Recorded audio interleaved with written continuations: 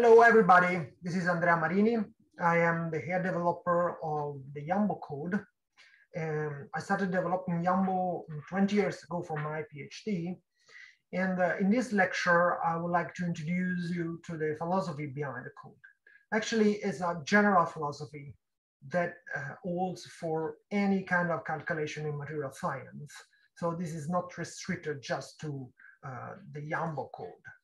So let me share my screen. Okay, what is a philosophy? A philosophy is just a procedure, a conceptual procedure that goes from the physical phenomenon you want to describe to the final result that you want to publish. Of course, you want to be accurate and actually computationally cheap. You don't want, of course, to require a huge computer to do any of your calculations. So how does it work? The idea is actually to master the code in such a way to disclose the mystery behind the physical phenomena. Now, you have to consider Yambo as a very advanced screwdriver. I think a screwdriver is a perfect example. So with a screwdriver, you can do lots of things, and actually you can also hurt yourself if you don't know how to use it. But remember, Yambo is just a tool, like a screwdriver. There are many codes like Yambo. You can pick up the one you prefer. So what really matters is your ability to use the screwdriver, not the screwdriver itself. Of course, more advanced is the tool, more things you can do. But without your ability, the tool is completely useless. What does it mean in practice then to master Yambo and any other material science code? First of all, understand the level of complexity that are built in the code.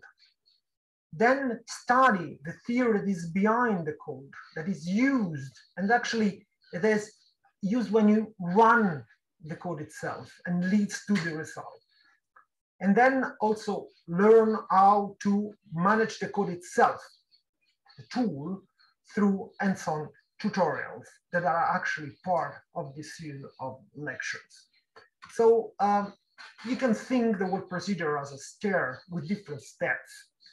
At the beginning, you have the phenomena. So what you want to describe, that can be absorption, that can be, I don't know, levels, lifetimes, or whatever, you name it. Of course, you have to understand first whether the tool can describe that phenomena. Then you have to understand how this physical phenomena is connected to theory, and how this theory is practically implemented to lead finally to the results. These steps actually lead to the properties of the entire procedure. Because when you have your phenomena and you want to connect it to a theory, you need some assumption. In the case of absorption, for example, you need to assume what is the kind of observable, microscopic observable that is connected to that experiment. Another example is for emission. If you want to interpret the photonic spectra, in that case, you need to connect the current of ejected electrons to the internal levels of the system. So you need assumptions. Once you have assumptions, you connect your experiment to an observable. But then you need to write an equation governing the physics of this observable. So this is through a discretization in such a way that this theory will be understandable by computers. Then you need to do the numerical implementation and actual simulation. This in practice corresponds to the choice of several parameters that are consequences of the steps before, discretization and assumptions. They lead to degrees of freedom in the form of parameters that you need to control and converge in order to get meaningful results. All these steps actually are connected to the accuracy of your calculations and actually to the computational cost and applicability. So you have to answer the question, is my number accurate enough to be published? Can I get an accurate enough number with the computational power I have? What is the computational cost? And more importantly, is what I'm doing applicable to the experimental result I want to interpret? First step, then, how to do it in practice is to study. The first thing you have to do is to study the theory and the physics you are interested in. So if you want to calculate absorption of one material, it's not enough to understand from the documentation of Yambo that Yambo can calculate absorption. Because, for example, absorption is an object that depends on the direction. So you need to understand whether your system is isotropic and isotropic. This requires an understanding that cannot be provided by just running the code.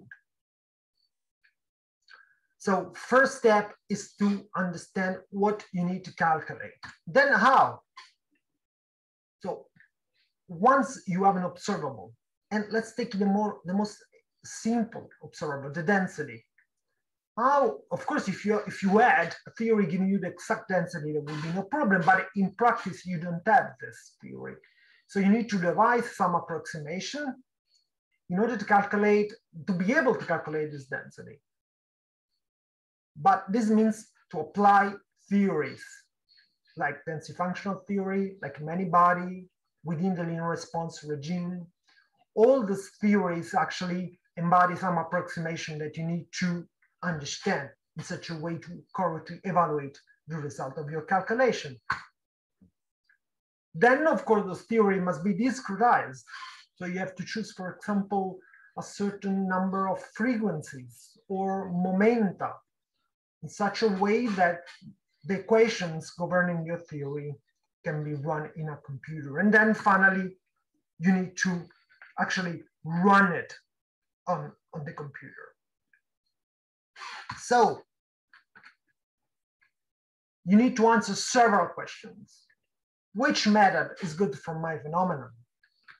And then which theories and which parameters I have to choose to get a certain accuracy at a reasonable computational cost.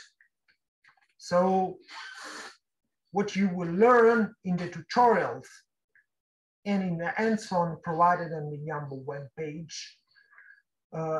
you will understand how to choose these parameters, how to understand the applicability and accuracy of my results, and also to get an estimation of the computational costs. On the Yambo webpage, you will also find lectures about like-matter interaction, DFT, linear response, and many-body perturbation theory. And few of them will be available also on our YouTube channel. And with this, I thank you very much for your attention in this very first and basic Yambo lecture.